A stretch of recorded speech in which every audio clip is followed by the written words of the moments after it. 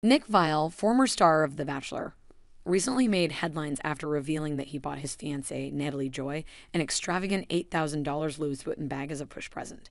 However, the situation took an unexpected turn when Joy decided to return the luxury item. Let's delve into the details of this surprising story.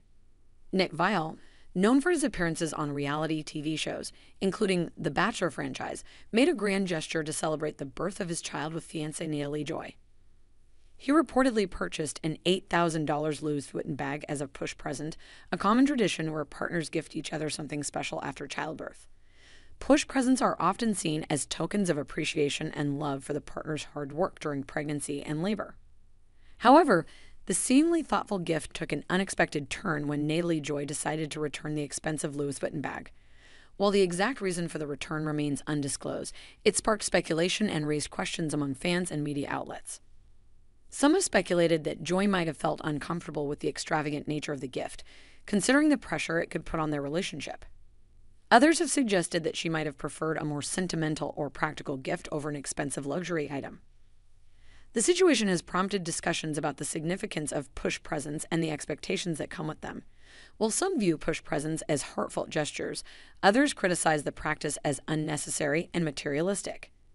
In this case, Joy's decision to return the Louis Vuitton bag has reignited conversations about the appropriateness of lavish gifts, especially in the context of childbirth and new parenthood. Nick Viall and Natalie Joy have yet to publicly address the controversy surrounding the returned push present. However, the incident has sparked curiosity about the dynamics of their relationship and how they navigate such challenges as new parents. As the story continues to unfold, fans and observers await further clarification from Viall and Joy about the motivations behind the return of the Louis Vuitton bag. Until then, the incident serves as a reminder of the complexities of relationships and the different ways individuals express love and appreciation. Nick Viall's extravagant gesture of buying an $8,000 Louis Vuitton bag for his fiancée, Natalie Joy, as a push present has stirred controversy in the media and among fans.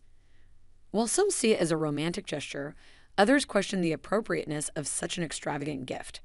Stay tuned as we delve deeper into this intriguing story and explore the various perspectives surrounding push presents and the expectations associated with them.